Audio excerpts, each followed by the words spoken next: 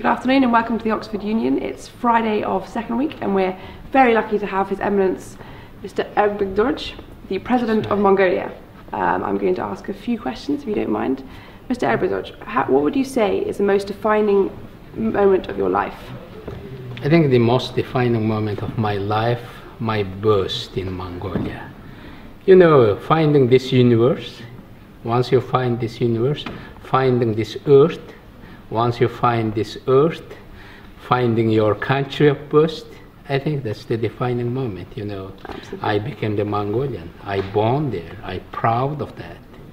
And that was I think that was the most defining moment, you know. That's a much more elaborate answer than we usually get. Thank you. And what would you say to Oxford students nowadays? What advice would you give them to go and lead a fulfilling life?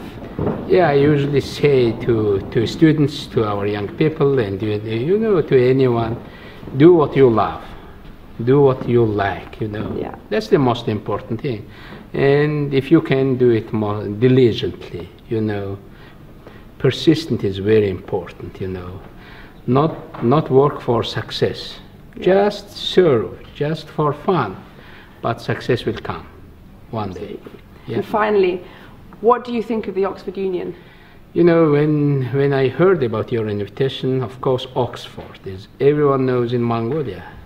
And of course our young people and the students and children, and one of their most violent dreams, of course, to go to Oxford. Yeah. I think the name of Oxford is great name related with the science and education. And I think Oxford Union, that's really good. And I heard it has a long history, almost 180, yeah?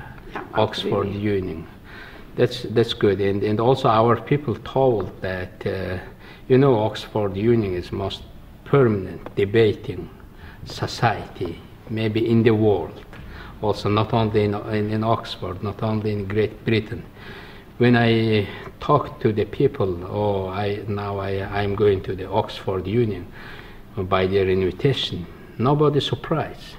That was really interesting, you know, why you are going there. Nobody asking that kind of strange question, you know, what is the Oxford Union?